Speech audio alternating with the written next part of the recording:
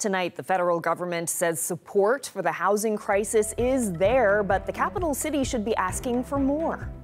The federal government wants the city of St. John's to up the ante when it comes to housing, according to a leaked letter from Housing Minister Sean Fraser. Let's turn it up to 11.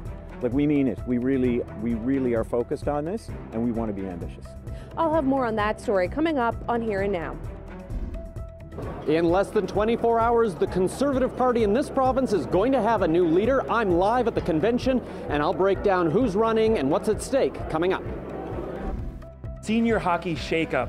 Some teams are in, some teams are out. I'm really disappointed with the way this took place. I'm Alex Kennedy, and we'll break down the complicated nature of senior hockey in Newfoundland coming up. Well, the lights are on, the drummers are drumming, and the players have just hit the field. It's Friday Night Lights football in paradise. I'll tell you all about it coming up. This is CBC Here and Now.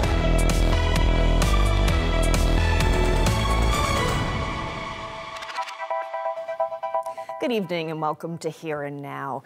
The federal government is calling on the city of St. John's to be more ambitious in its plans to tackle the housing crisis. But one housing researcher and former city councillor says municipalities can't shoulder the problem alone. Here and Now's Heather Gillis has our top story.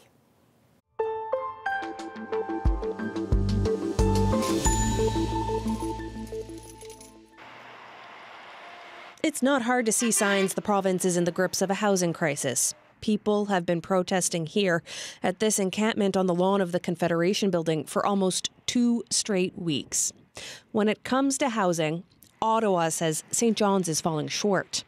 CBC News has obtained a letter from the federal housing minister to St. John's Mayor Danny Breen. Sean Fraser writes the city could have asked for more from the $4 billion Housing Accelerator Fund. Last week, Fraser wrote, the city applied for only $2 million, reflecting a desire to build only 91 additional units. Seamus O'Regan says housing is a top priority, and the time to act is now. We can find an arrangement here with the city of St. John's to make sure that we can help them as best as we possibly can.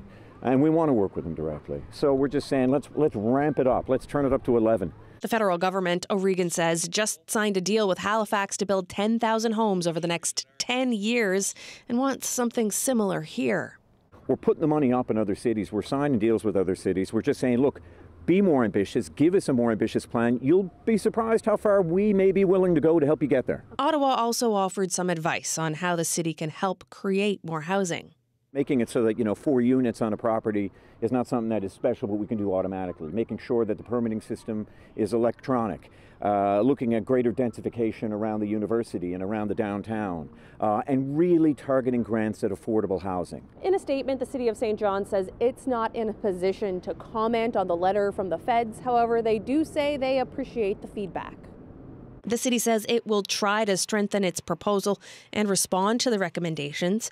Meanwhile, this housing researcher and former city councillor says municipalities often have limited capacity to deal with housing issues, but doesn't believe Ottawa has acted quickly enough. And I don't know that them going to municipalities who are significantly less resourced than they are and making it their job and their responsibility is necessarily the way to go. Meanwhile, O'Regan says the federal government is willing to offer tailored solutions to help with housing. Heather Gillis, CBC News, St. John's. A 38-year-old New Brunswick man has died in what police are calling an industrial accident at a Tata Steel mine site in northern Labrador. The RNC says the company notified them of the death just before 2 p.m. yesterday. Both the RNC and Quebec police responded. Tata Steel runs an iron ore mining operation near Shefferville. Occupational Health and Safety and the Chief Medical Examiner's Office are involved in the investigation. Well, Nova Scotia is formally abandoning the Atlantic Loop, and New Brunswick's premier says he's unsure about the project. The plan would see the construction of a transmission line corridor in Atlantic Canada to transport electricity to other markets. But even with one province out and one in doubt, Labour Minister Seamus O'Regan says the loop could still happen. Deals are always ready to be made. Things go up, things go down. But look, at the end of the day, I don't care how we get there, really, so much as we get there. And getting there means getting Nova Scotia, New Brunswick off a coal. I still think that the Atlantica Loop is an excellent idea, but everybody's got to be on board with it. The provinces have to feel not only comfortable with it, but they have to be complete partners in it. If they're not there yet, then let's look at other ways in which to do this.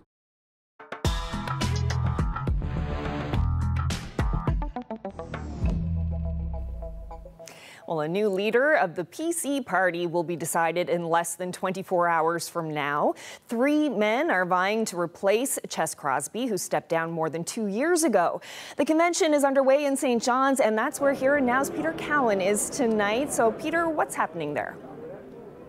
Well, Carolyn, the convention is just getting underway. There are Conservatives who've gathered here from all the parts of the province, but much of the decision-making on who the next leader is going to be has actually already been made. I'll explain that in a second, but first, let's just kind of recap who the 3 choices are that the party has to choose from. Starting with Lloyd Parrott. He was the first to get into the race more than a year ago. He's been an MHA since 2019 and is a former Canadian Armed Forces member. Then there's Tony Wakeham, who you may remember ran last time against Ches Crosby and came in second. Since then, he's been elected to the House of Assembly, and as well as his love of basketball, he's also a former healthcare executive in this province. And the third candidate is Eugene Manning, who may not be a well-known name in politics publicly, but behind the scenes here at the party, he's very well known for the work he's done getting other candidates elected. He's bringing his small business experience to this race. So those are the 3 candidates. Let's take a look at how some of the numbers break down and how the new leader is going to be chosen with a few of the numbers. So starting, one of the key numbers, more than 10,000. That's how many people signed up to be a supporter of the PC party. They're the ones who get to make that choice between these 3 people. Most of that voting has already been done online because, in fact, as of this morning, 87% of the eligible candidates had all cast their ballot. So a few may, wait for some speeches tomorrow afternoon, but most of that's already been locked in. So the way it's going to work, though, is it's not just about signing up the most members total, it's also about where they are in the province, because each of the 40 individual districts all has the same weighting. So over the last year, the candidates have gotten out, signed up people in all parts of the province, and the party is hoping that gives them an edge going into the next election. The real success in this for any candidate is going to be how many supporters they were able to sign up in each one of the districts. So making sure that support is well spread out throughout the province has been crucial to the candidates as they move into this voting period. So we're happy to say that we have great representation across all 40 districts here in the province, and we'll have those supporters signed up and identified for the next election as well. Now, tomorrow night, of course, is going to be all about choosing the new leader, but tonight it's about saying goodbye to the one who's stepping out of the role. David Brazel filled in a temporary basis now for more than 2 years. This is going to be a chance for a little bit of a tribute to him and his chance to give one last speech as leader before he hands it over to someone new tomorrow. Reporting live in St. John's, I'm Peter Cowan for Here and Now.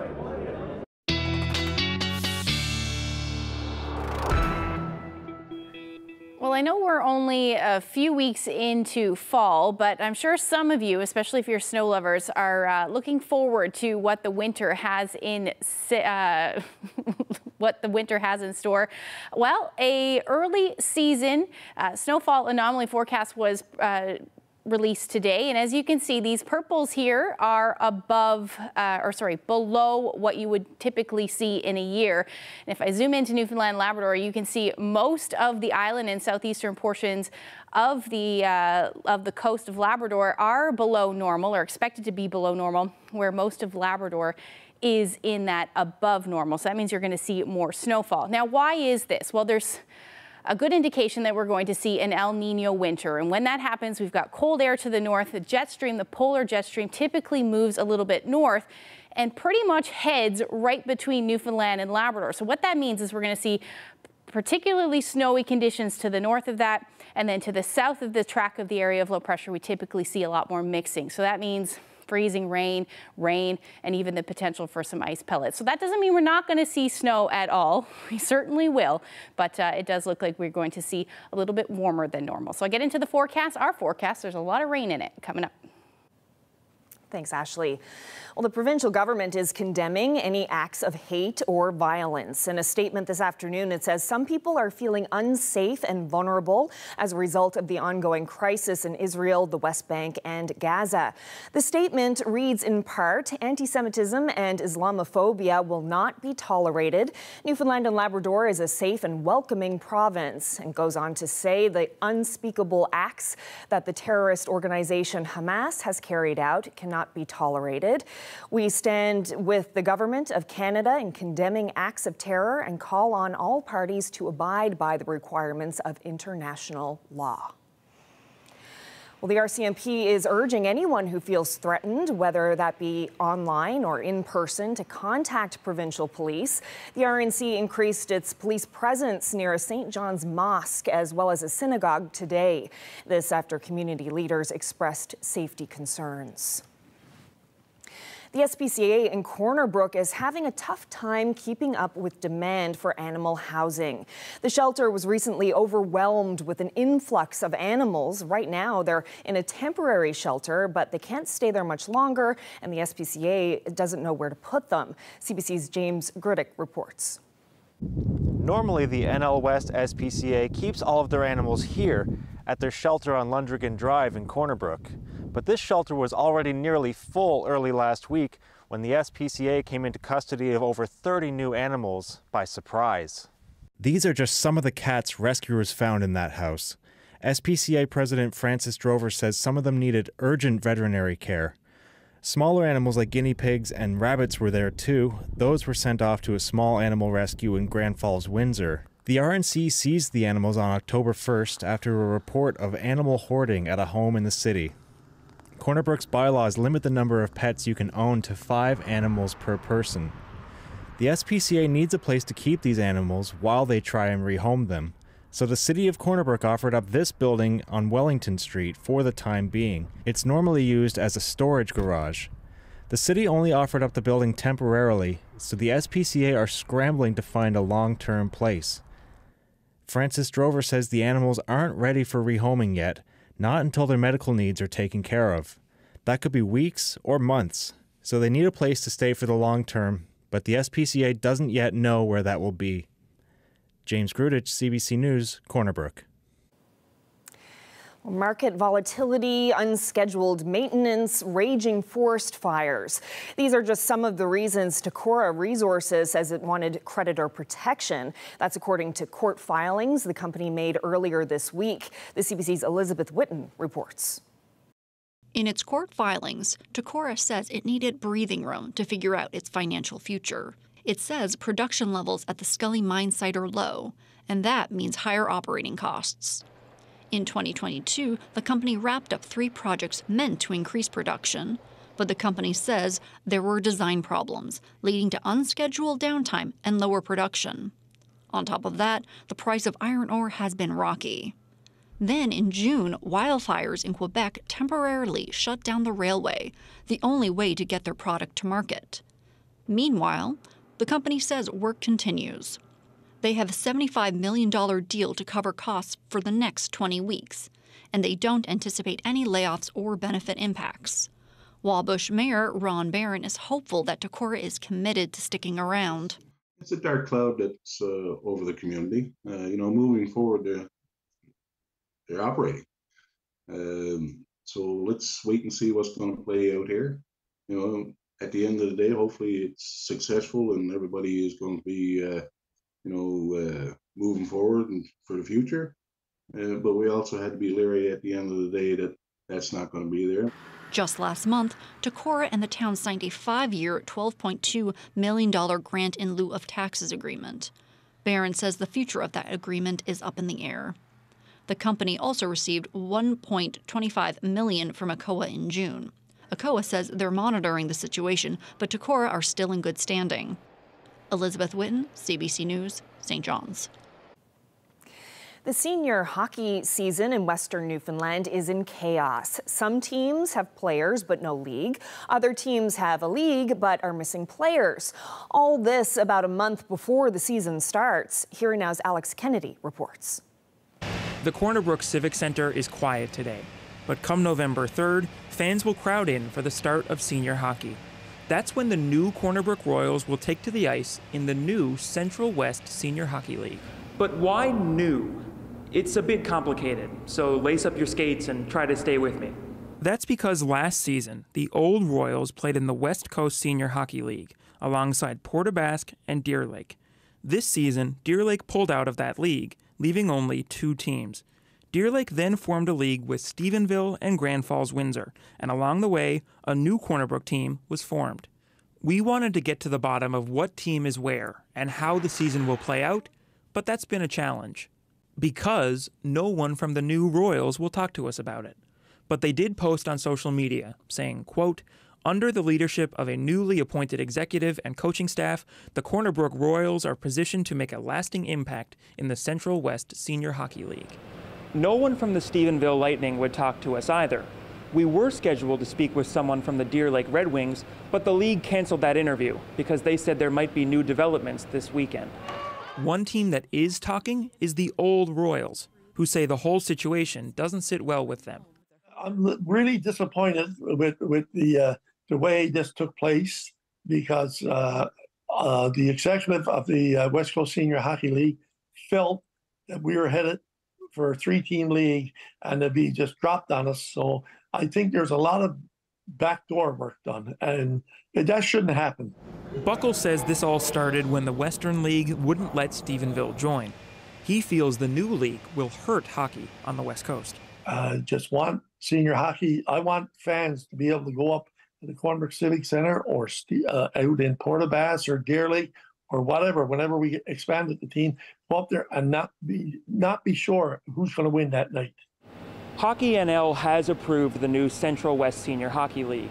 The old West Coast League has yet to be renewed since 3 teams are required, but Tony Buckle is confident that will happen. The old players on the Royals are still left in limbo, as their rights are owned by the old team until mid-November. Alex Kennedy, CBC News, Corner Brook. Staying with sports, they call it Friday Night Lights for a reason, but for many in this province, Friday night football is a fairly new event. Avalon Minor football is trying to change that, though, with a few games of tackle football underway this evening in Paradise, and that's where Jeremy Eaton is right now. So, Jeremy, how's the action on the field? Tell you one thing, it's pretty cold, Carolyn. It's a bit of Rangers and fogged here, but it is Paradise. And I got to say, I haven't been on a football field in a long, long time, but it is really beautiful despite the weather. The lights are out, the drums are drumming, the players are playing. We're all having a pretty good time. This is Avalon Minor football. It's tackle football. The teams on the field here now are the under 15 squads. The under 18 crowd are going to play later. Now, they're all a little bit busy playing football, but we did manage to find some players who, due to reasons, aren't playing tonight. So, do you just want to introduce yourself real quick? My name's Leland. Yeah. I'm not playing football tonight because I got a hurt back. Did you hurt your back playing football? No. No, it's all good. And what's your name, man? My name's Jack Beatty. And how come you're not playing tonight, Jack? I had a dirt bike accident Monday. So both of you got injured doing other things and you're not able to play football tonight, eh? Yeah. So, not a lot of people get the chance to play football, so what is it about football that you like so much? I like tackling people and just, yeah. What about you, Jack? What's your favorite part about playing football? I like it all, most importantly, is the people that play. So I understand you're part of the under 15 crew. So these two teams practice together, the Pirates in the black and the Bucks in the red? Yeah, that's right. And you all pretty friendly off the field and on the field? Oh, yes. And I understand not a lot of people my age growing up, we always wanted to get to play football. Never got the chance. You have the chance. When did you both start playing the sport? When did you start playing? I started playing this year. And you? I just started playing last year. And is this sort of something that you think you'll keep on doing for going forward? 100%. Yeah. Let's just say there's a young fella, young boy or young girl or young folks out there about your age who want to try it, but they're a little bit afraid to try it. What advice would you give them, or what would you say to them? Just be yourself, go and have fun. What about you, Jack? Got any words of wisdom? I'd say try it out. I'm sure you like it. Well, you heard it here from the fellas. They've tried it out. They seem to like it. The players on the field seem to like it. We're going to talk more with the president of the Avalon Minor Football group so we can learn more about the sport and how they hope to grow it. Reporting live for Here Now, I'm Jeremy Eaton in Paradise.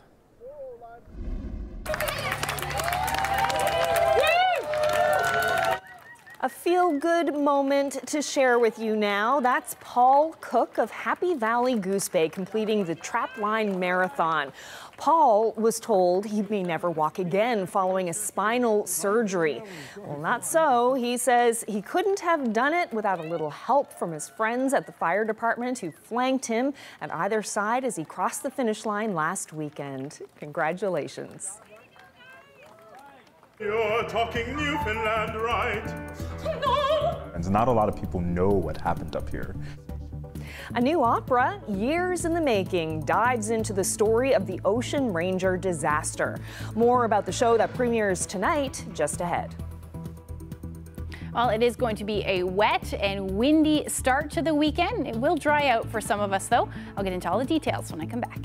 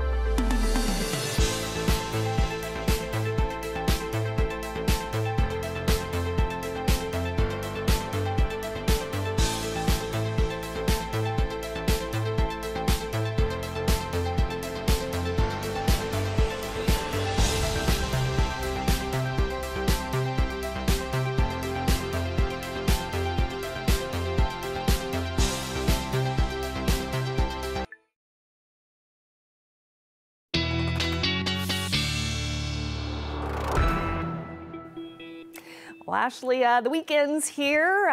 Looking forward to hearing the forecast for this weekend. It's been pretty consistent in the weather. It seems like every day has been kind of the same, at least in our neck of the woods. It absolutely has. And the reason for that is we were talking about this blocking pattern, or this essentially stagnant pattern that we've been seeing, where we're seeing all of this easterly flow. But that is about to change this weekend. Not for good, though. We are looking at more rain on the way. We've got this area of low pressure.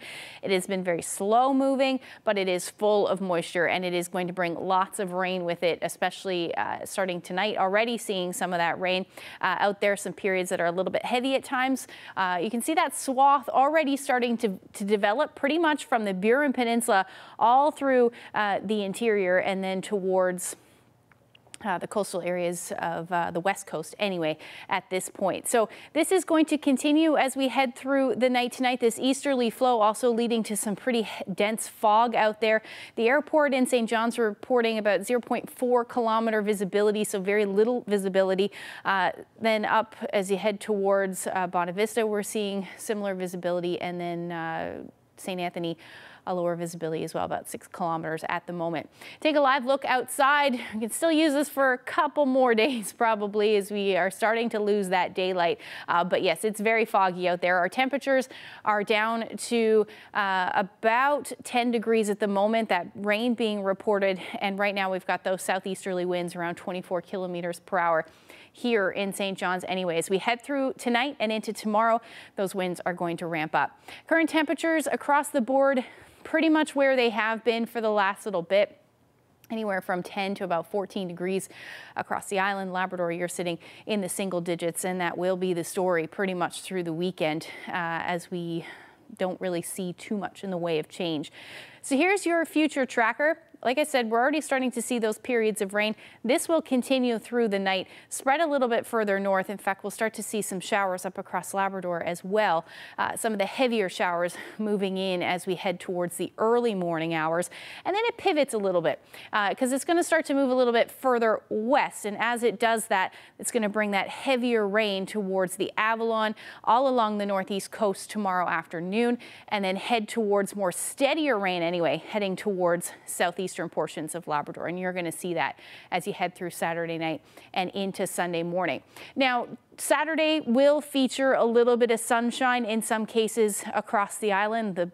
The breaks will be very light, or very quick in nature, I should say, but you're certainly still going to see that. And Sunday looks like the better day by far across the island as we start to see a little bit of clearing skies. We may see a few lingering showers, but I know the Cape to Cabot is on Sunday morning, and it does look like the weather will clear just in time for you. And temperatures are going to stay a little cool as well, which is perfect running weather. But for those of you in Labrador, you're going to hang on to the rainy conditions, and that will be the story pretty much as we even head into Monday as well. Another round of rain is going to move in, especially across the island. Rainfall warning in place along the south coast of the island through the interior, including Green Bay, White Bay at this point. And if we take a look at the rainfall total, still indicating that the heaviest rain will fall from the Canagra to Burin Peninsulas. We're talking 70 to 100 plus millimeters of rain. Again, the heaviest rainfall we'll see maybe a bit more than that. But a large swath of between 30 to 50, even 50 plus millimeters is certainly possible. And this is just from this system. As we head into Monday, we're going to see that other round moving in as well.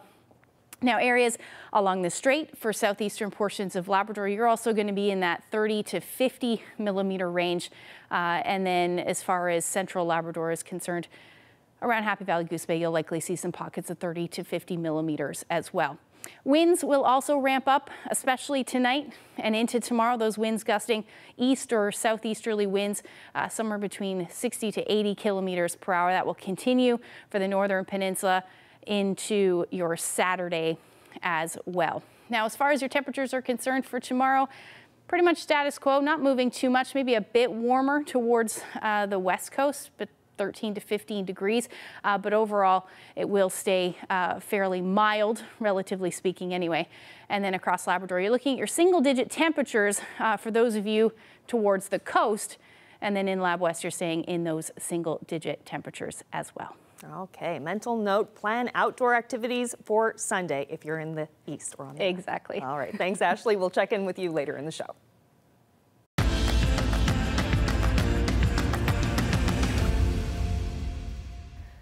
A new opera based on Lisa Moore's 2009 novel February opens tonight.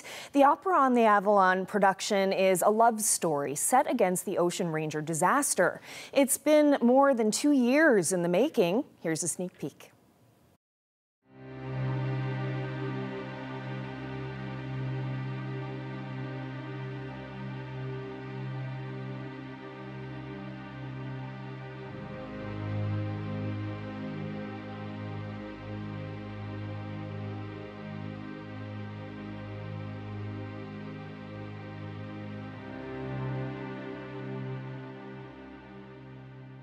I want to make a difference with my work.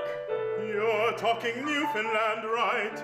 Greenest oil on the planet. Not true. Greenest. No. Being able to share this story with the world, speaking to a few of my American friends, not a lot of people know what happened up here.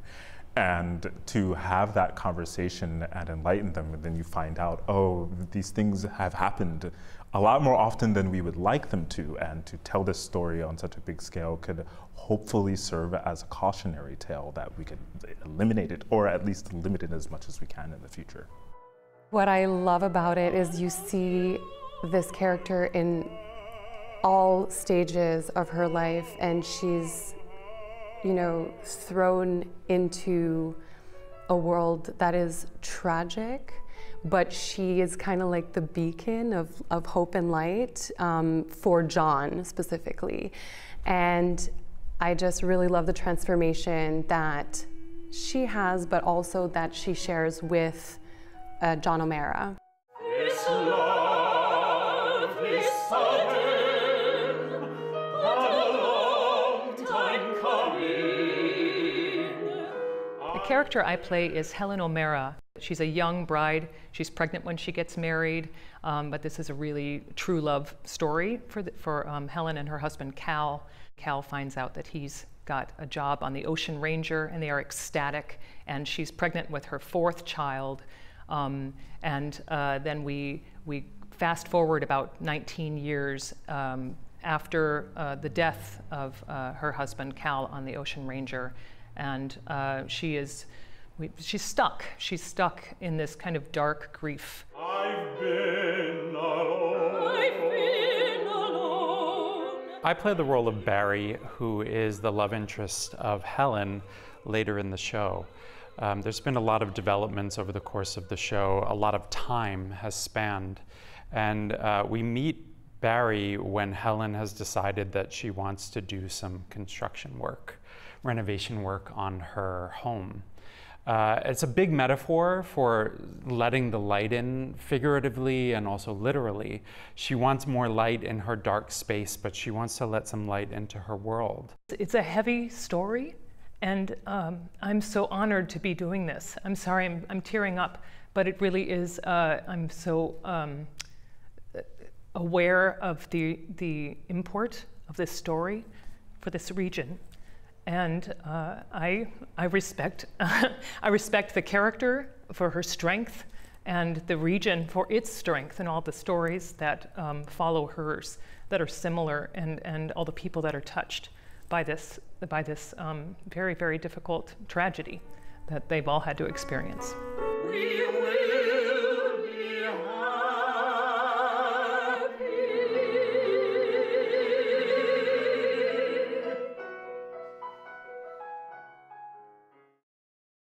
Not only do we want to recover the industry before the pandemic, but we want to grow the industry. Ministers from coast to coast are in the province this week talking tourism. My conversation with the federal tourism minister is just ahead.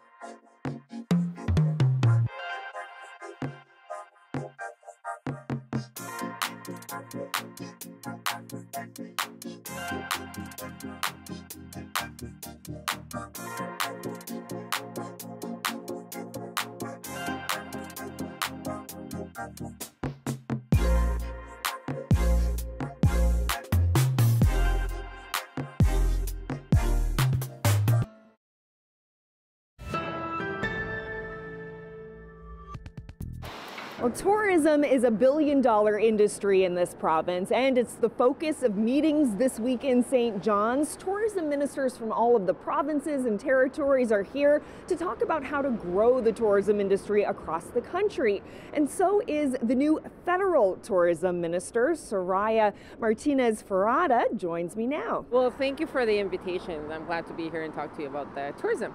And what's on the agenda? What's being discussed this week about tourism? Well, I think the main thing is not only do we want to recover the industry before the pandemic, but we want to grow the industry. What was the intention before the pandemic? We were in a really good, growth strategy path, and I think right now it's not only we want to recover that, we want to grow that industry, and it's a very important industry for Canada. I mean, every province in Canada has so many things they want to show, and 1 out of 10 jobs is tourism. So we have challenges, and that's what the discussion has been, and a very constructive discussion actually. And I guess one of the challenges is inflation, for example, the cost of living. People don't have as much disposable income maybe to take trips and to visit different places. Is that part of your discussion? Well, I think it's part of the discussions in every piece of society right now. Inflation and cost of living is very hard for everyone in every industry, for sure. But I think mostly the challenges for the industry to grow are a couple of things. Transport is one of them. We've talked about transport. Not only how do you develop the domestic transport, but how do you get people from abroad to come to the country? That's, it's one of the first export revenues is tourism. And we have to remember that. So transport is one of them. The other one is workforce. I mean, labor shortage, it's something that really impacts the industry. We want to make sure that the youth, which is a big part of our industry, sees not only tourism as a summer job, but as a lifetime job. So it's a career path, and I think there's work to be done in the workforce. And the other thing, it's the housing. Housing, you need to, accommodate tourism, but you need to accommodate people that are working in the tourism sector. So those are the challenges that we've been talking about. Transportation is a huge one for us, being an island, and we have limited options when it comes to flights, particularly international flights. Is that something that's being talked about, perhaps ways to increase the number of flights? Oh, absolutely. I think it's a challenge not only, yes, Newfoundland and Labrador has, but a lot of remote and rural regions in Canada. How do you get to Yukon? How do you get to the North Territories? So it is a huge challenge, and it's a huge challenge when you develop regions that are, to your words, remote or an island. So yes, there need to be conversations not only with airlines, but also ground transportation. How do you, if you want to grow your domestic tourism sector, you need to get people in Canada, within Canada. So that is a challenge. And yeah, we'll have to talk more about that and make sure that everybody's at the table to have the discussion, because everybody wants to grow the industry. It's a huge economic driver for many places in Canada. What's the role of the federal government in that? What can the federal government do to help support or improve transportation? Well, I mean, there's many things, right? We maybe don't think about these things, but for instance, a pilot license. We need to have more pilots. We need to have more students that want to be pilots, because that's one of the issues that, as a transport minister, he can have a voice to that. As a tourism minister, I get to get all my minister's colleagues to talk about tourism, and that's my role, to advocate for that for the industry and the sector. And I think, yeah, transport is one of them. But I mean, working with provinces, supporting them on building capacity for making sure that we have the restaurants and we have the food industry and accommodation to support that, supporting small businesses in that way, to agencies from the Canada development agencies. So there's many ways that, I think the federal government can support the industry. Standing under the bright lights here in Paradise for a little Friday night football. We're going to talk with the Avalon Monitor Football Group coming up after the break.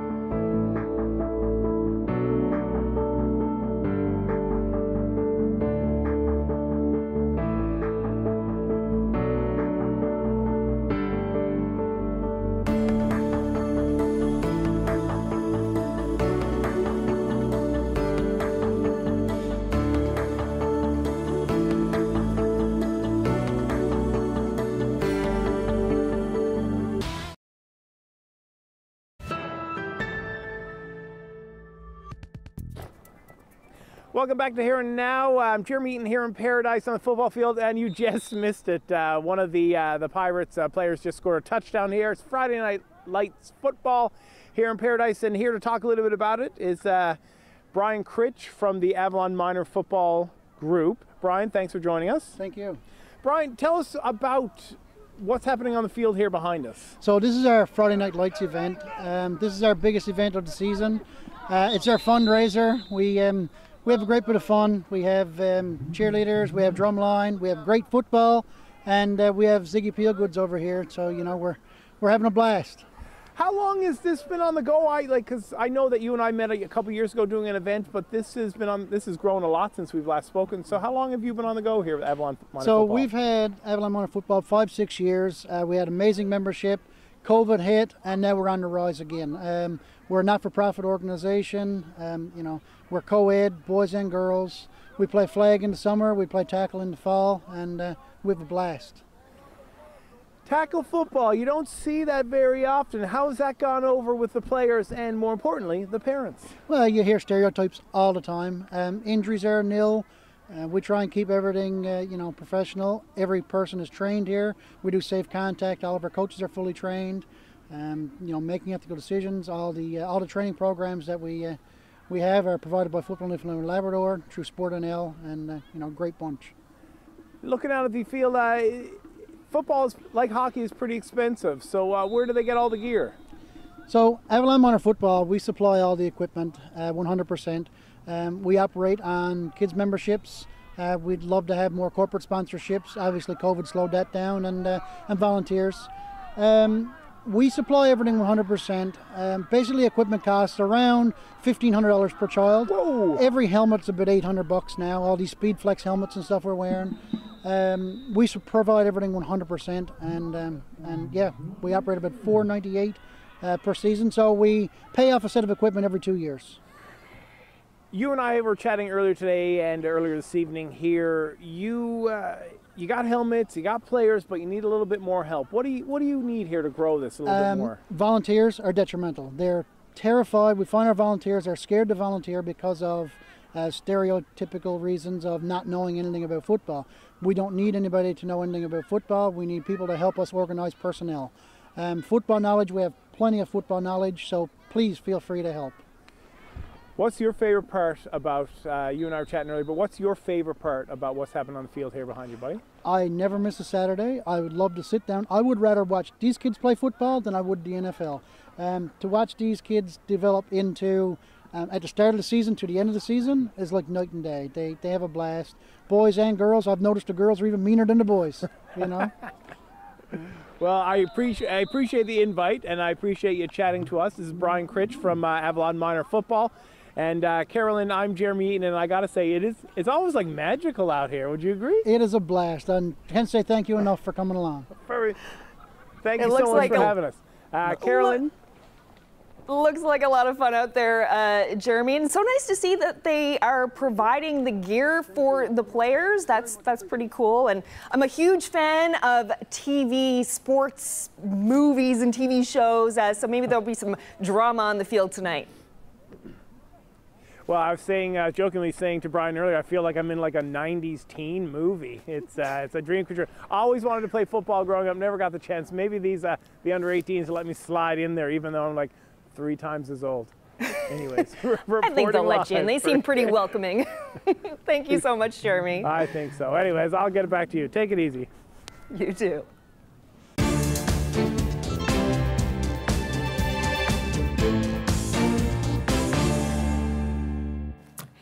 Well, switching gears now, a mass exodus of Palestinians from northern Gaza is underway after orders by the Israeli military for nearly 1 million people to leave the area.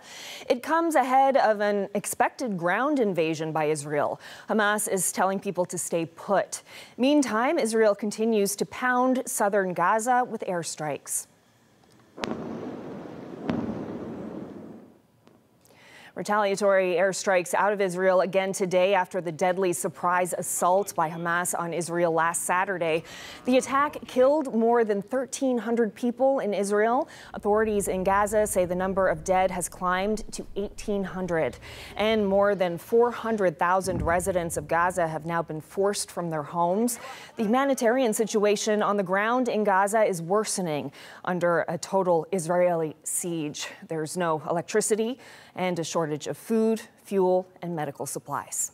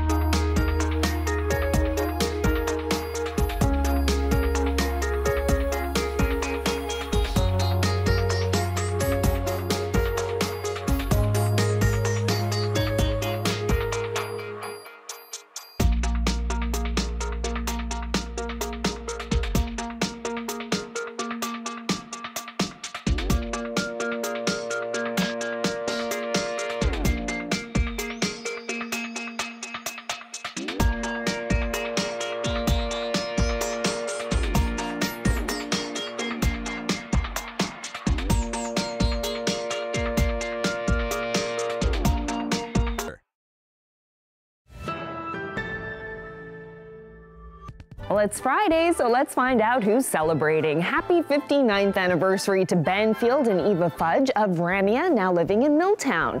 Anniversary wishes going out to Russ and Laverne Langdon of Corner Brook, who are celebrating 55 years together. Happy anniversary to Esau and Ruby Comden from Birchie Bay, who are also marking 55 years of marriage. Happy 53rd anniversary to Margie and Brian Payne, love from family and friends. Congratulations Congratulations to Ray and Jen White of Badger. They're celebrating 57 years of marriage. Happy 61st anniversary to Linda and Wilson Hurley of Grand Falls, Windsor. Wishing Winston and Norma Wiseman of Musgrave Town a happy 60th wedding anniversary. Fred and Violet Crane of St. John's are celebrating their 62nd anniversary today. Happy 64th anniversary to Charlie and Alma Anderson of Burgeo. Best wishes to Clifford and Audrey Ryland of Lansaloo, who are celebrating their 50th wedding anniversary. We're told that they watch every night, so nice to have you along. Happy 50th wedding anniversary to Gus and Marie Nash of Point Lance. Anniversary greetings going out to Aubrey and Zeta Parsons. It's their 57th anniversary. Congratulations to Eric and Erica Taylor from Paradise, who are celebrating their 62nd wedding anniversary. Now to some birthdays. Happy 90th birthday to Mary Hancock. Greetings from your family. Wishing Jane Dooley of Sweet Bay a very happy 101st birthday. She's celebrating now in Clairville. Wishing Dick Duder of Grand Falls, Windsor a very happy 90th birthday from your family and friends. Happy birthday to Joyce Holloway of Monroe, who's turning 92. Happy 92nd birthday also to Ruth Maidment in Happy Valley, Goose Bay. 90th birthday greetings going out to Eliza King in Torbay. She's celebrating today. Happy birthday to Melvin Grandy of Garnish, who's celebrating his 97th birthday. He's now over in Marystown. Wishing Isaac Morgan of Seal Cove a very happy 94th birthday today. Happy birthday to Dawn Blackmore of Gander, who's turning 98. Best wishes to Shirley Bursey on her 95th birthday. She's in St. John's. And happy 92nd birthday to Henry Young of Grand Falls, Windsor.